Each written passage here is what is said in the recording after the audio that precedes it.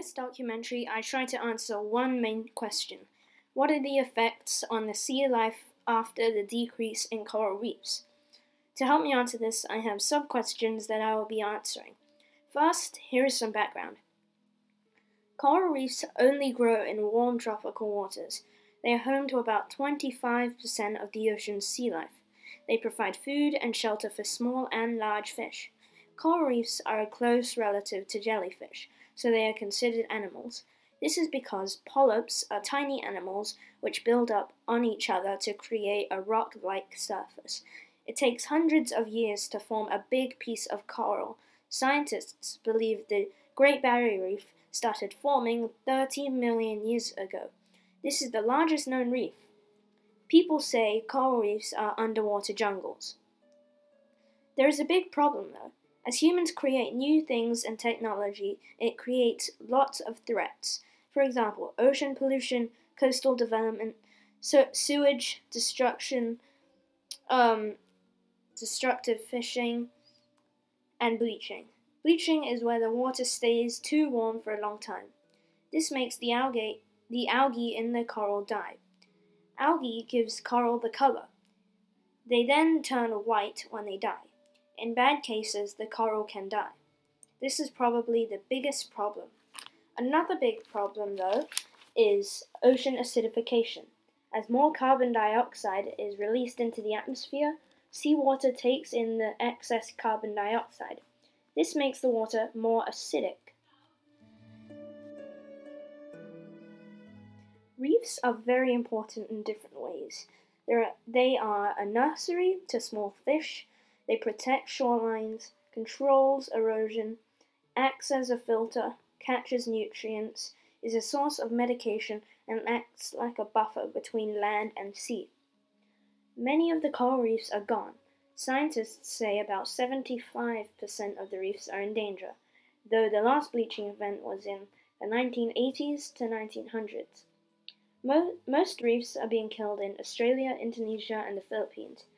90% of the Great Barrier Reef has been bleached. Over the past 40 years, nearly half of the sea life's population has decreased. Jellyfish are having their eggs eaten almost every time they get laid. There are many fish in the sea, but I'm going to be talking about the great barracuda, a predator, and the parrotfish, a helper. The great barracuda often spends its juvenile stages in mangroves where its molted pattern conceals itself among the mangroves. As an adolescent, it prowls in the seagrass. Then, as an adult, it stays in open water as a predator.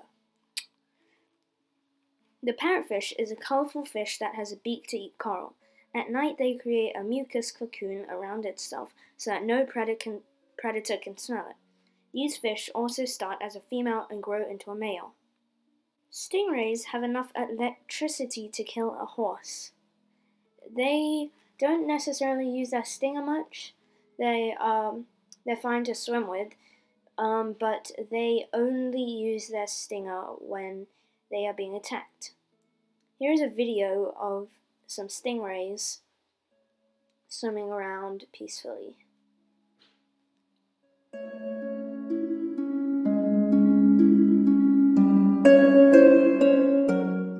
They pretty much glide across the surface, as you can see from this video. It's pretty interesting to watch them. Some are brown, some are black, and they pretty much feel like mushrooms.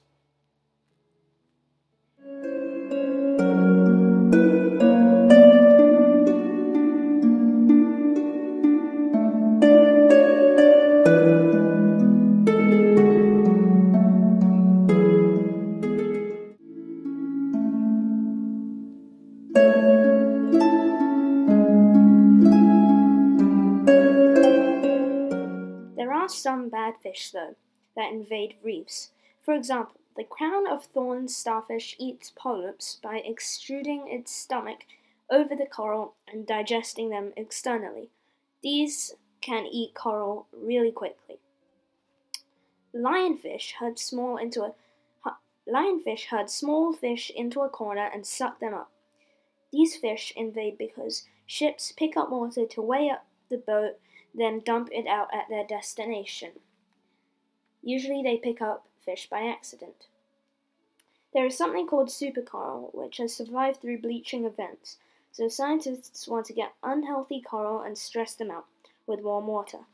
They then clip it onto more coral to grow. The coral will then be used to the heat. Thank you. If you want to watch more about different types of corals and some facts about them, then you should stay tuned because a short video will come up in a few seconds. So there are 3 types of reefs. So the first one is a fringe reef. They grow close to the shore, and they are ones that you can snorkel off the beach with. The second reef is the barrier reef. A barrier reef is a reef much further out, and it is separated by a channel. So usually you can go scuba diving in barrier reefs. And the third one is an atoll reef. An atoll reef is a ring or part of a ring of coral surrounding a lagoon. These are usually parts from volcanoes.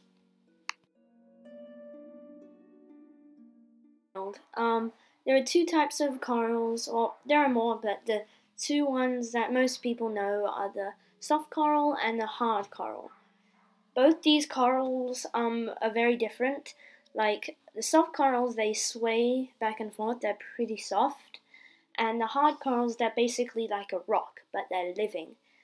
Because rocks aren't living, but soft corals are things like sea fans, and a hard coral is something like brain coral. Another type of coral is the red coral. It's really precious. The durable outer skeleton of red coral is as precious as gemstone. So many people try to find these corals and they use them for necklaces and all different types of things. Rings. As I just said, reefs, everyone really likes them. And it's like that, but fishermen, they're always fishing in coral reefs. And in some places like Jamaica, it's getting really bad because they've fished all the fish away. So they've eaten them all, and there's basically no fish left. This is also a big problem. They use dynamite to fish, and cyanide. Cyanide is where they stun the fish with a chemical which brings them to the surface, which then they can catch. And dynamite fishing is kind of the same, but they throw dynamite in the water, it's pretty self-explanatory, and they kill all the fish, which then float to the top. Dynamite fishing is really bad for the coral though, because it basically smashes the coral, as you would have imagined. And yeah, people are trying to create conservations, but it's pretty hard because dynamite fishing is illegal, but people still do it. Overall, in the end, we need to help save coral reefs. They're natural to the environment and they act as a buffer between land and sea. They also provide food, shelter, and other things for large and small fish.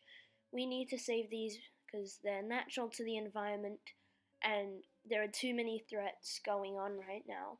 We need to try and save them. One person can help. Now that you've watched my documentary, you can take a quiz. All of the answers you'll find in my video or documentary, so you can watch this back and listen carefully.